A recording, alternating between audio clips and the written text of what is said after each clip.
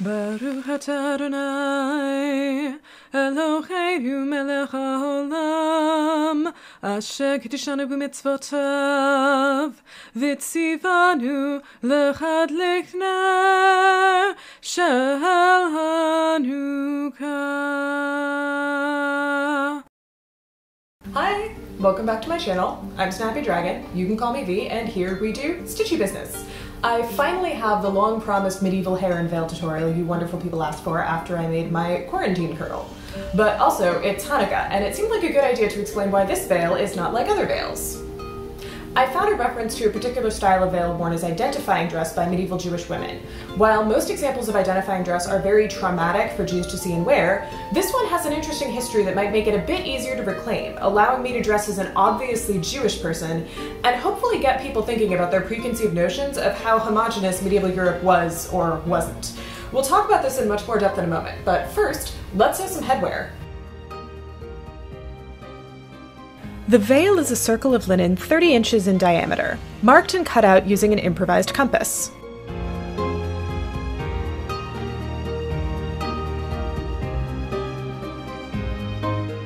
I'm using cotton thread because of how this veil will be decorated later, and hemming all the edges with the tiniest hem I can manage.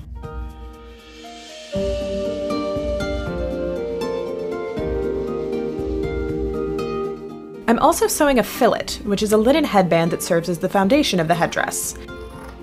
This is a simple rectangle cut on the straight grain. A previous attempt to cut on the bias, per the medieval tailor's handbook, ended in squiggly disaster. Folded in half with all the edges turned inwards. It's then oversewn or whip-stitched all around. 2 small pieces of twill tape are sewn into each end to tie the fillet around the head.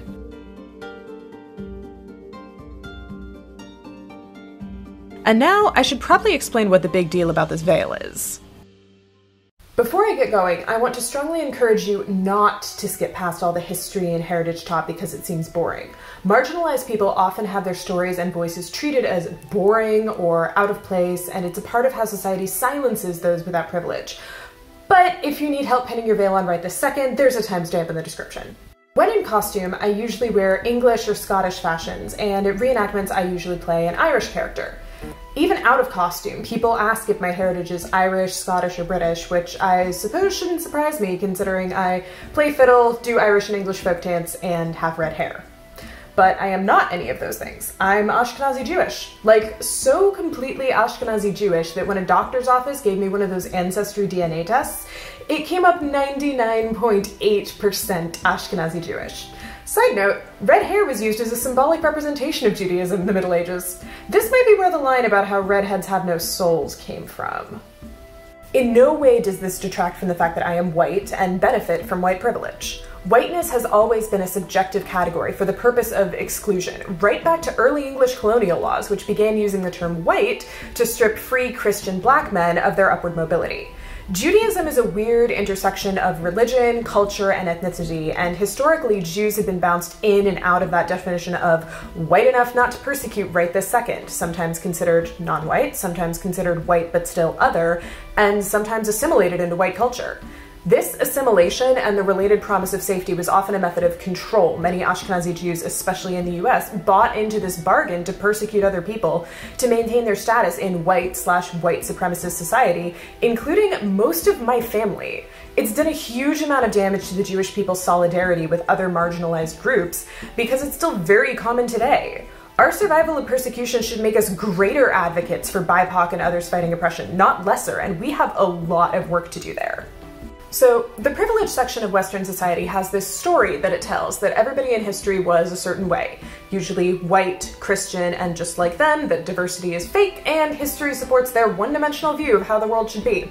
It's also very common for people to not wonder if anything is missing when they see that lack of diversity, even if they don't actively hold white supremacist ideas about it.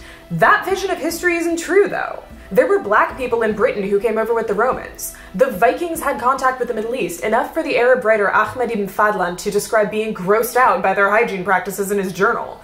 And my people have been in Europe for thousands of years, basically getting kicked from place to place by antisemitic rulers.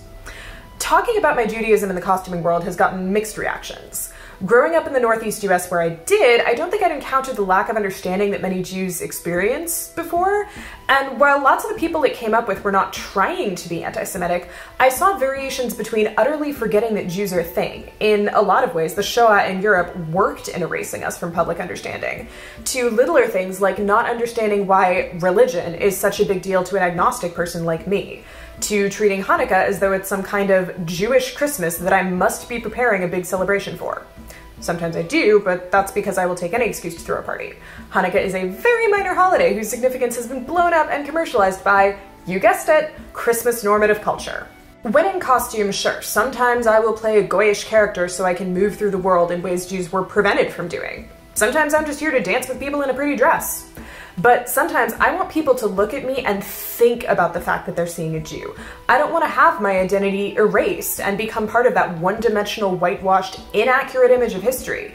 So when I saw a brief mention on Rosalie Gilbert's Medieval Woman site of Jewish women wearing veils with a double blue border, I very excitedly dove down the research rabbit hole. Turns out an edict by Pope Alexander IV in 1257 required Jewish women to wear these blue-bordered veils. The book Handbook to Life in the Medieval World describes the style and gives it a specific name, the Auralia.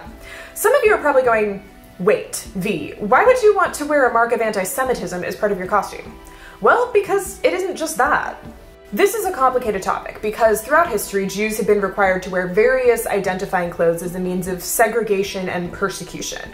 I won't go into detail about more recent and well-known instances to avoid bringing up that collective trauma, but it has a very long history. However, blue and white garments have been a part of Jewish culture for as long as there's been Jewish culture. It starts with the Torah, our primary religious text, which says Jews were commanded to attach tzitzit, fringes, to our clothes, and each fringe should have a string of techelet, an extremely expensive blue dye that I'll talk more about in a minute. The tzitzit fringes, together with the four-cornered garments that were part of Hebrew dress at the time, evolved into what we now know as talit, or prayer shawls, which are traditionally made with blue stripes or borders. So blue and white clothes have long since been a part of Jewish culture and have a very positive set of associations for us. Instead of being an anti-Semitic invention like the badges specified in many similar laws, blue and white stripes only became a mark of anti-Semitism in the hands of non-Jews. This is not the only instance of this happening. This particular style of hat, which became known as a Jewish hat, was seen in manuscripts made by Jews, such as the Bird's Head Haggadah, suggesting it was a Jewish cultural style before it was legally required as identifying dress. I wouldn't choose to wear a badge or a red apron or anything else specified in these anti-Semitic laws outside of a pure reenactment setting because those things were imposed by outsiders rather than having their roots in Jewish culture. Wearing a blue bordered veil, though, feels like a way to break through that one-dimensional image of history by explicitly dressing as a Jewish medieval woman without wearing the garments of my people's oppression. Those blue and white stripes were ours long before they were misappropriated by non-Jews.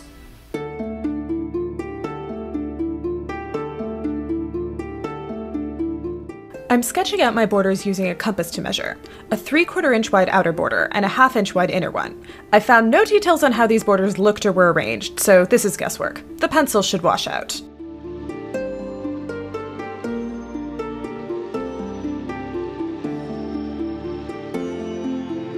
The blue dye mentioned in the Torah, techelet, is kind of a fuzzy concept. We're not sure if it refers to a visual color or a dye stuff made from the sea creature known as the chilazon.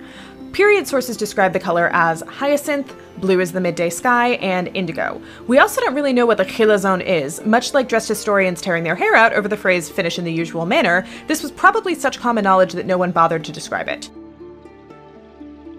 Two different Israeli scraps of cloth from the 1st century CE were dyed blue with dye from the sea snail H. trunculus, so that seems like a strong contender. I do not have the time nor resources to go yoinking sea snails out of the Mediterranean and turning them into dye, so like most medieval people, I'll use whatever's easy to get. In my case, that's Jacquard Dynaflow, and I've mixed two colors to make a deep blue shade like what the H. trunculus snail produces. I've covered my work table in plastic and secured the veil in place with fabric weights. The paint can be applied with a brush, but it's quite watery and bleeds a lot, so there will be a great deal of patience required.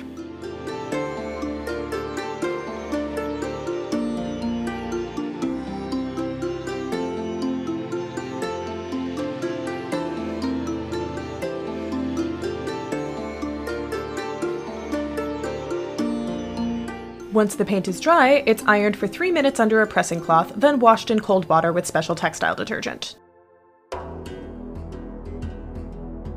And now, as promised, the hair and veil pinning demonstration you were waiting for. I'll first divide my hair into 2 braids at either side of my head. Loop the braids up over your ears and secure in place using your preferred method, be that period hair taping or modern hair ties and bobby pins. The edict about this veil is from the 13th century, so I'll start with a more 13th century arrangement and then show the 14th century style from the kirtle video. Start by tying the fillet, which is the foundation of the headwear, across the top of the forehead and around the head so it sticks up vertically a bit in the front.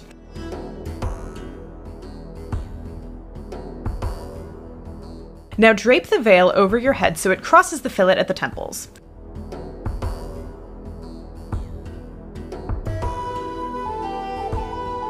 Pin it in place here. There are purpose-made veil pins which might be nicer for this, but since I don't dress in medieval clothes very often, I'm using my blue glass-headed sewing pins. They match, right? For extra security, you can even catch some of the braided hair in the pins. And here we go. This super simple style is historically appropriate, adequate, acceptable for the 13th century.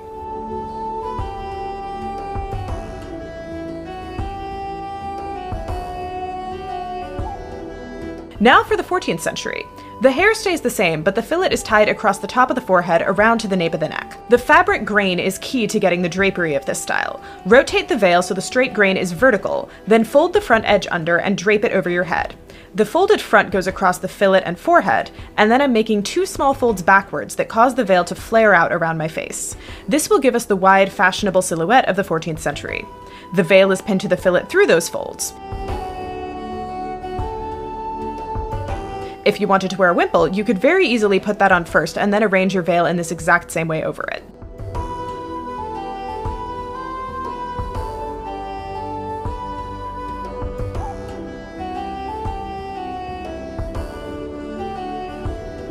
And here we have it. Some fairly straightforward medieval hair and headwear. I'm hoping that were I seen at an event in this veil, it would help observers to consider that not every medieval person fit that white Christian normative idea of the past, and perhaps even think about what assumptions they would make about me or my character if I wasn't wearing such an obvious mark of difference. Once we can have things like events and reenactments again, I'm excited to be able to dress in the clothes of my people in a way that won't bring up collective trauma for my fellow Jews. Likewise, I hope this video made you think. Please like, subscribe for more stitchy and occasionally opinionated historical content, and don't start any train wrecks in the comment section because you're better than that. Happy Hanukkah, holidays, and New Year to you and yours. May you be well and safe and happy, and I will see you next year, I guess. Happy sewing!